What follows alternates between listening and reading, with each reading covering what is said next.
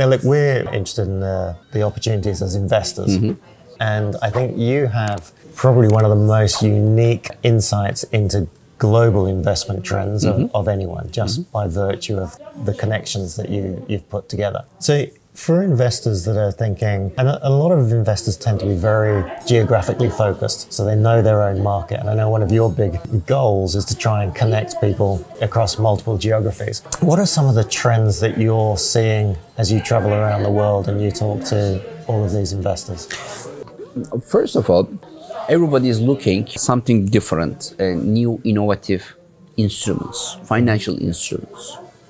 Entrepreneurs are looking innovative financial instruments to support their own businesses. Investors are also looking for innovative financial instruments to raise more capital for the companies they invested. So access to finance is important for both. For entrepreneurs and for investors. Very true. Access to finance is not only in the agenda of entrepreneurs. Very true. So I think at the WBF, for example, we always highlighted the importance of access to smart finance for investors too. And another new development worldwide is non-financial instruments are becoming more important than financial instruments every day. Yeah, give me an example. This means, for example, mentorship, know-how, networking.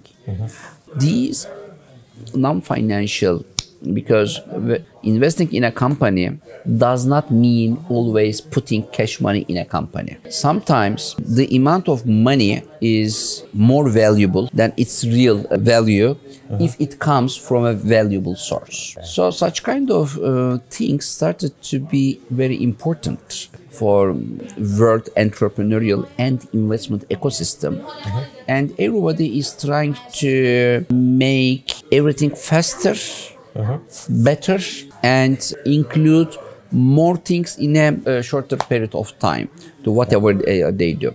If you invest, your expectation is a better return of investment in a shorter time. And if you are an entrepreneur, you are trying to raise money shorter period of time by giving less equity. So such kind of dynamics are bringing people together and opening the way to make more storming about how they can, investors, entrepreneurs, policymakers, to think about what they can do to create more value for economies.